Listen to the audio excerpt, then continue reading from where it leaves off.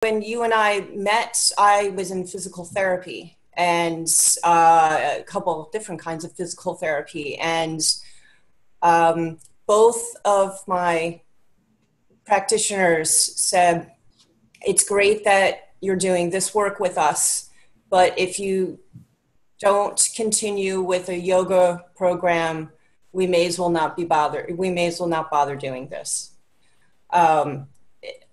Actually, I think my care after a few appointments was contingent on that promise, which I did keep and did start your class, which was ironic because I was a little forced into it because I was a competitive runner, I was a footballer, I was an athlete, I was not a yogi. That was for other people. I was a contact sport person.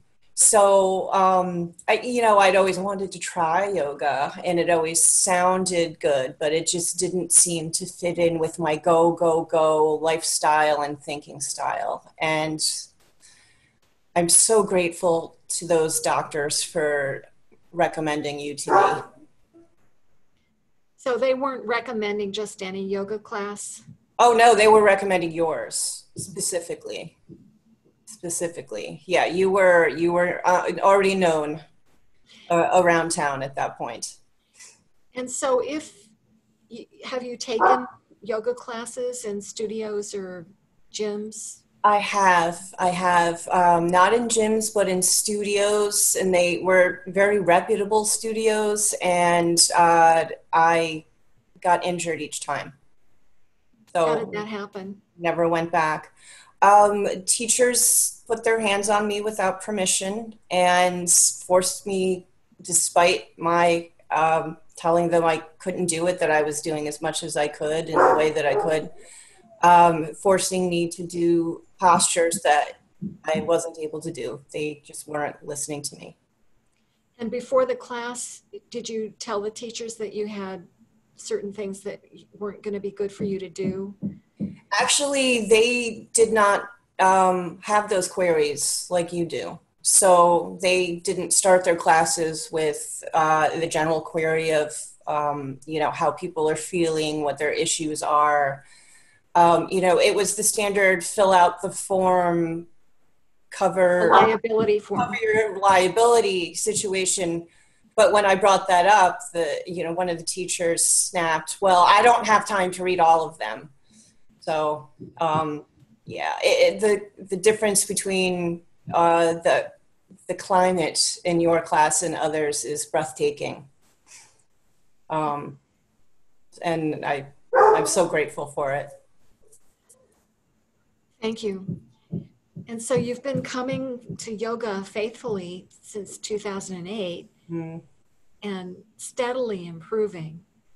Yes, steadily improving in big ways and in small ways. And, there are basic things that, as a former athlete with all the injuries to go with it, there were issues with my hamstrings that I've had since I was 10 years old, and issues with my back and neck and shoulders that I've had since birth, and all sorts of other things where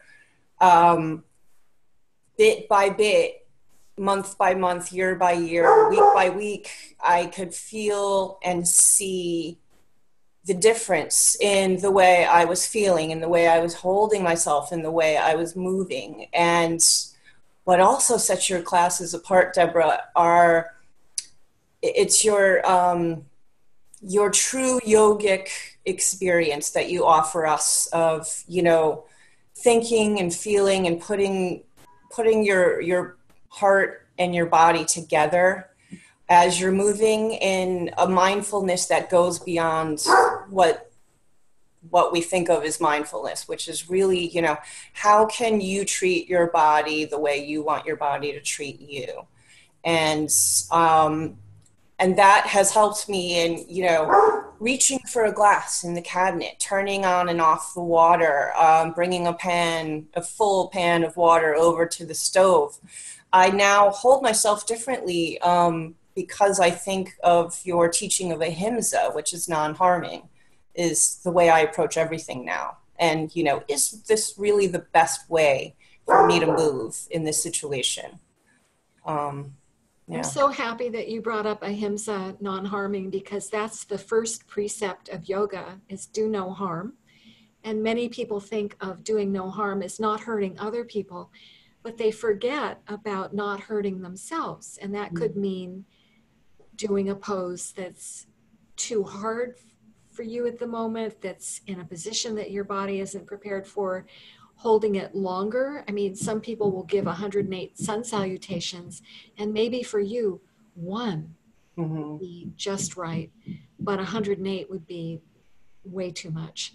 So ahimsa is, as you put so beautifully before, it's how you treat yourself in the class. Yeah.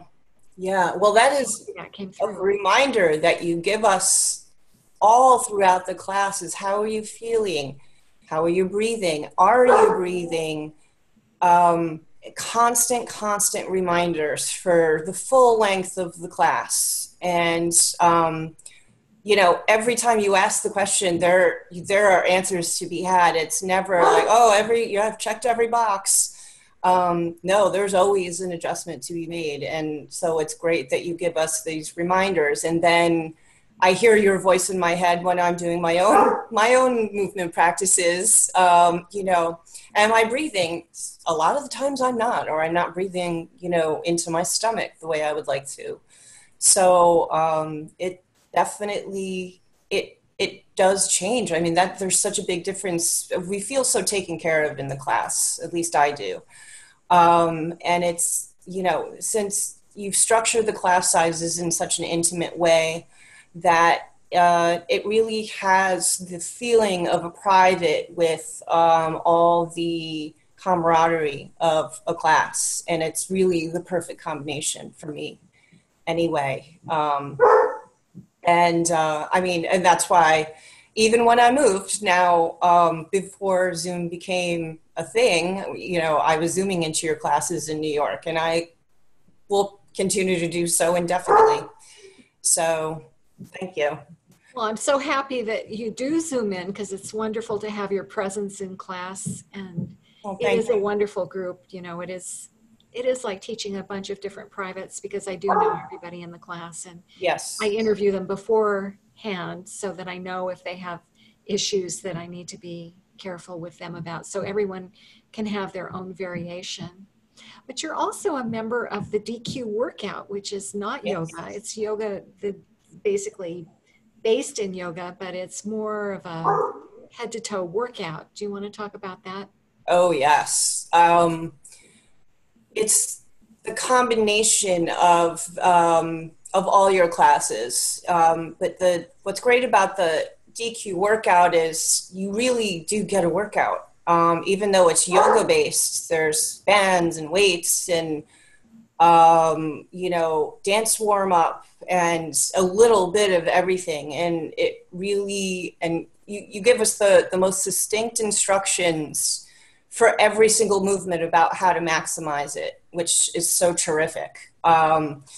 That, you know, you know so much about the human body. It's so fascinating. It's just endless. When you say, well, this goes with that, and if you do this, then maybe, you know, and as you explain it and we make our adjustments, you can see and see the difference in others and feel the difference in yourself. It's amazing. I definitely have seen gains and felt gains in strength and endurance because of that class, for sure. And it's so much fun. It's the sassy class.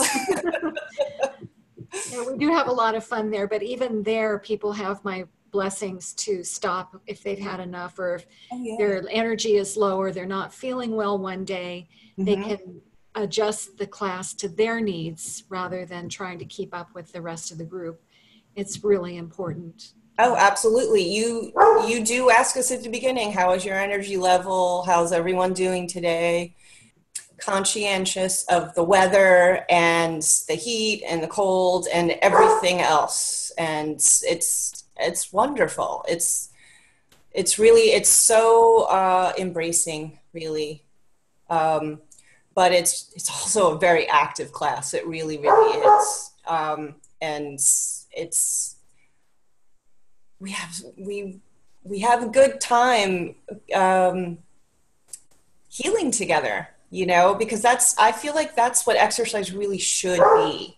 Not and movement. It shouldn't be torture, and it shouldn't be harmful, and it should be something to look forward to. And I absolutely do. I love it when my alarm goes off and it's time for me to tune in to any of Deborah's classes. It's fantastic. Thank you so much. And, you know, the reason I did the DQ workout is it's important to have more than one exercise program, I think. But you're also in the Friday Feldenkrais. I am. Yeah, Feldenkrais, I have to say, has moved the needle the most for me. I think it has straightened out my crooked spine that I was born with. It has definitely changed my posture and my shoulders and my back so much, and my hips now, and different things that you've given us in class, or I've gotten off of your website. The 3-minute miracle for the hamstrings, and the ironing board completely changed my life in 3 minutes, which I never thought was possible. But I was showing my best friend in her kitchen. I said, you know, this is what I'm always telling you about. You know, you really need to do the class. And we did it together, and we looked at each other. You know, she is a former dancer. And we've both had issues with our hamstrings our entire lives. And we looked at each other and we said, that was amazing. My hamstrings have not been the same since. Everything else, all the yoga, all the DQ workouts, everything, just walking, running, everything has improved since doing that 3-minute miracle. So then that's just 3 minutes, never mind the building that we've been doing with all the Feldenkrais classes. It gets every nook and cranny of the body, which is what I love about it. None of this would make any sense if I tried to, you know, think about it. But luckily we have, you know, Moshe Feldenkrais, who's a genius and thought and worked it all through.